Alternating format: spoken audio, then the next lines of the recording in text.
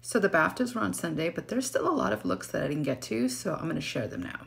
So the red carpet definitely had a lot of futuristic looks, this being one of them. This is Sheila Adam, but I cannot get over that necklace. Jamie Lee Curtis, the look feels a little bare for me. I just feel like it's missing something. Lashana Lynch giving us a moment in this beautiful baby blue gown. Okay, Vera Wang, and I'm not feeling the bandeau like underneath this slip gown because I think the slip gown would have looked so beautiful had it just been on the shoulder and kind of draping off a little bit, but I don't know, the bandeau just kind of threw me off.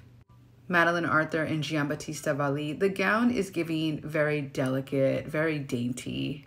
Wallace Day, and again, futuristic was in. I kind of love this dress and kind of the illusion that it gives. Nicola Coughlan in this beautiful Valentino gown. You know what? I like floral. I kind of like the subtleness of this floral print. I don't know, I'm kind of into it. Emma Thompson, and you know what? I love a good pantsuit on the red carpet, but I just wish she was wearing like a pump or a nice heel. I don't know, the shoes are kind of throwing me off.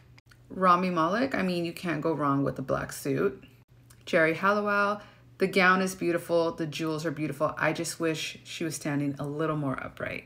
I absolutely love Emma Mackey, but I feel like when you have a gown like this that's covering everything, you just want to put all of your hair back just so you can show your beautiful face. I just feel like she's hiding underneath everything.